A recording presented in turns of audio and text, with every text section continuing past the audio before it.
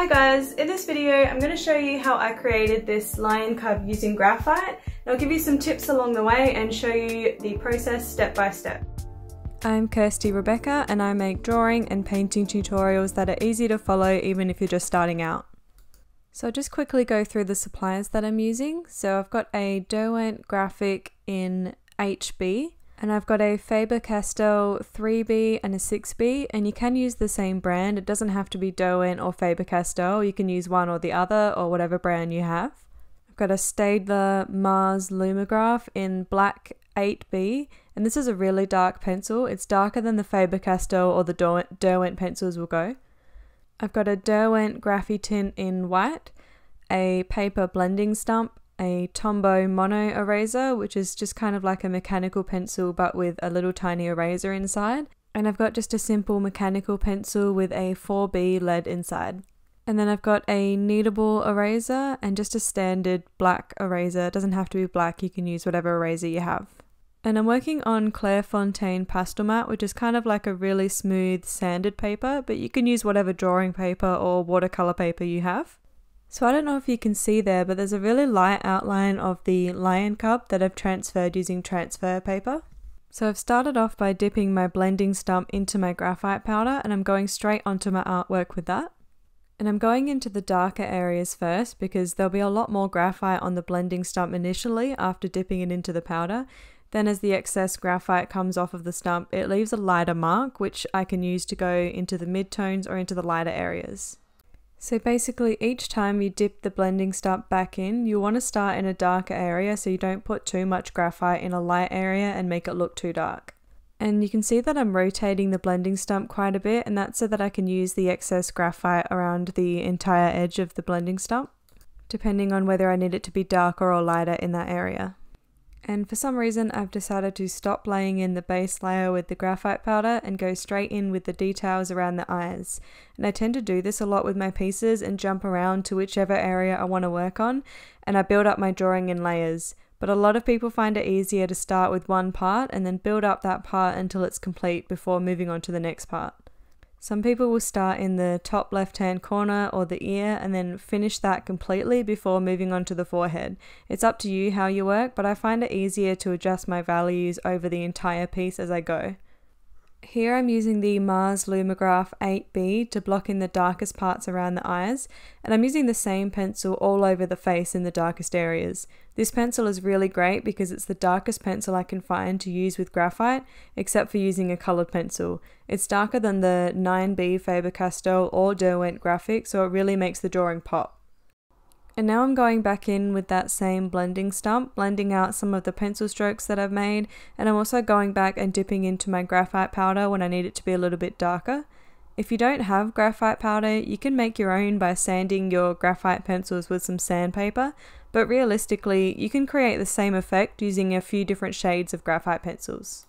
You can just lay in your darks, your midtones and your lighter areas, and then blend out your pencil with your fingers or a tissue or a cotton tip or blending stump. You don't need to use graphite powder, but it's actually a cost-effective and time-saving way to get your base layers and background down. It's also very useful for softer effects because it's easier to lay down a softer stroke than it is to use a pencil and lay down a softer stroke. I'm going back in with my dark Mars Lumograph pencil, and I also tend to switch between the blending stump and the pencil depending on the level of detail that I need in that area. For example, around the eyes and the ears, it's easier to get smaller details using the pencil than it is to use the blending stump.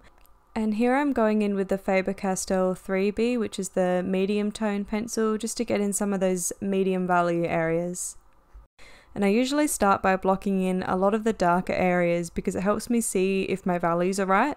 If I have my darkest areas blocked in and the lightest areas being the white of my paper, then it's really easy to see how dark I need to go with the rest of my values. I find that if I start with any of my mid-tone areas first, I tend to make things too light or too dark, and it's really hard to go back and fix it. Whereas if I start with the darkest and the lightest values, it's really easy to judge the values in between. Moving on to the background, I'm using the Faber-Castell 3B again, which is the medium shade, and I'm really lightly laying in the first layer. Then I'll go back through and lay my pencil strokes in the opposite direction, so when I blend out the layer, it will look a little bit smoother than if all my pencil strokes are going in the same direction. And I'm using the blending stump, and I'm purposely using the leftover graphite on that stump to add some more graphite as well as blend out the strokes that I've already laid down. If I went straight in with the powder on the blending stump, it would have looked a little bit blotchy because of how much graphite comes off in one go, with the sanded surface in particular, which is why I'm combining the graphite pencil with the powder on the stump to try and get a smoother transition.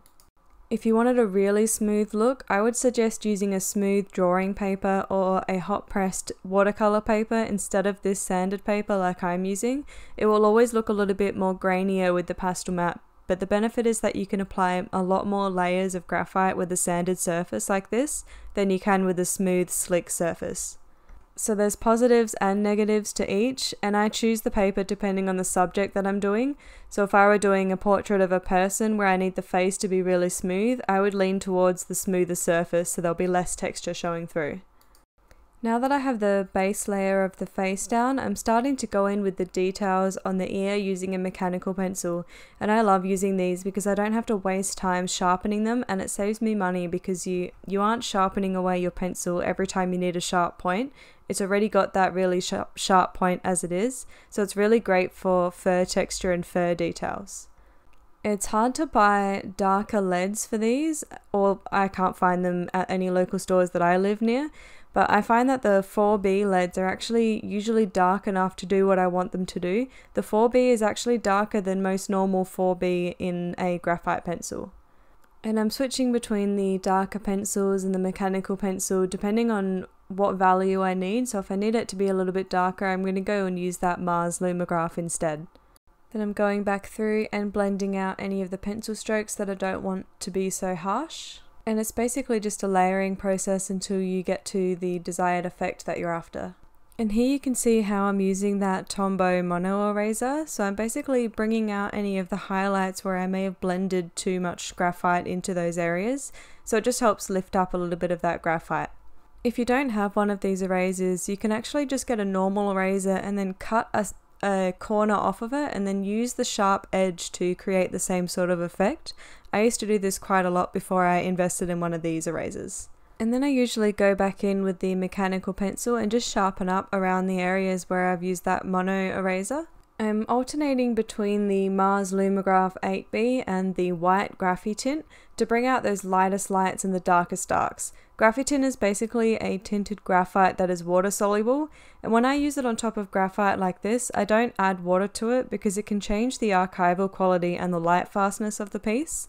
If you want to add water to these Graphite pencils, because they come in quite a lot of different colours as well, they can be really useful for an underlayer or the base layer of your drawings. And then you can add water to that and then add your graphite on top. But make sure you do it in that order, so don't put your water-soluble graphite on top of a normal graphite layer because it may change the archival and light fastness of your piece. I've gone and used the Graphite on top of my graphite, but I'm not adding water to it, so that's what makes the difference. I usually use the white Graphite after I've erased the area as white as I can get, because if you go straight in with the Graphite, it doesn't work as well on top of darker shades.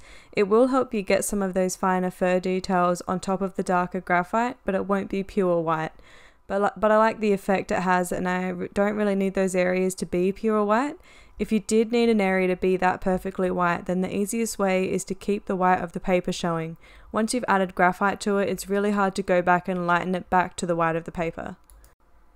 Another important thing to keep in mind is the direction of your pencil strokes. Even though we blend out the layers as we go, it won't blend out all the way, so it's important that we pay attention because the fur can change directions quickly.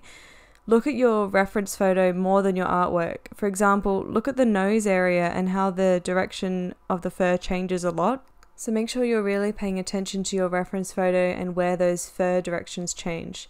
The length of the stroke is also really important. If you have long pencil strokes on the nose, it will look like it has long fur.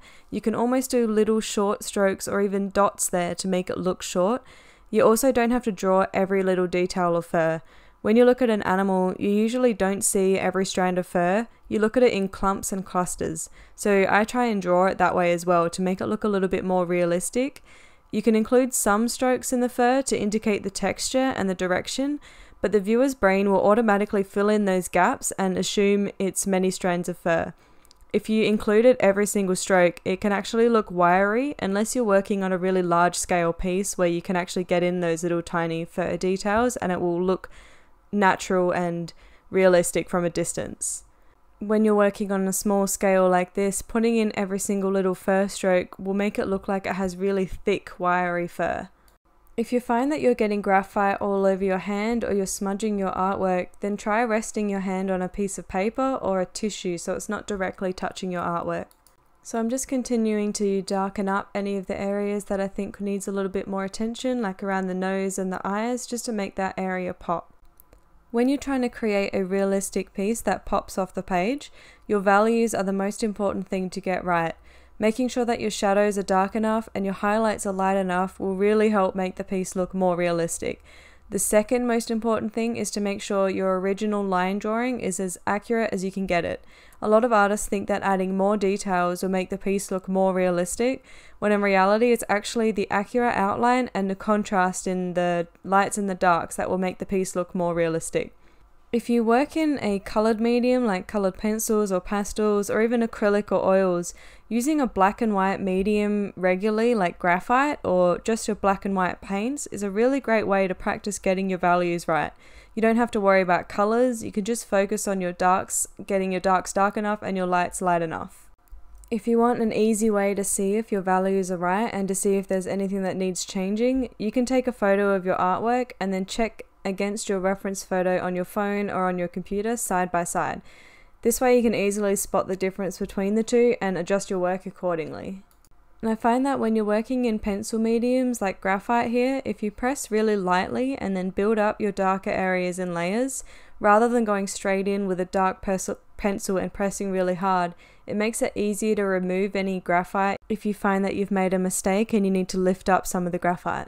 It also makes it a lot easier to blend out your strokes in between each layer for a smoother finish than if you pressed really hard with your pencil to start with. And I usually tape down my work that I do on paper because it has this little border around the outside where there's no graphite on that area, and that makes it a bit easier to hold the artwork or move it around or frame it without getting your fingers dirty or smudging the artwork. Another simple tip when you're working in black and white, make sure that you take your reference photo and convert that into black and white as well. It's so much easier to work from a reference photo that matches the material that you're working with, rather than trying to convert the color reference image to black and white in your head while you're drawing. So in this piece, I really wanted the main focus to be on the eyes and the fur details on the face and the nose. So to achieve that, I've made the body of the lion cub really out of focus with barely any details in it, just to keep that attention in the middle of the page where the eyes and the ears and the nose are. Having the face in full detail and the body a little bit blurred also makes it look like the face is coming a bit more forward than the body, so it gives that bit of depth as well. And I'm just going through with that eraser and lightening up a lot of the areas where I thought that it had a bit too much graphite in there, just to bring out that contrast and make the light bits look even lighter. So here you can see how I'm adding in those little fur details with the Graphitint, and you can see that I'm constantly sharpening the Graphitint pencil to keep that really fine point, and I'm also turning the pencil in my hand between each stroke just to use that, just to keep the sharp point even all the way around so it doesn't go blunt as quickly. And once I've got all the white part of the whiskers down, I'm actually going back through with a graphite pencil and just underlining those whiskers just to make them pop a little bit more off the background. And now I'm really looking at my reference photo and going back through with those final little details with the darkest pencil that I have and lightening up any areas that need lightening. I've got some other graphite and charcoal tutorials that I've put in a playlist on the screen there that I thought you might enjoy, so click on that and I'll see you over there.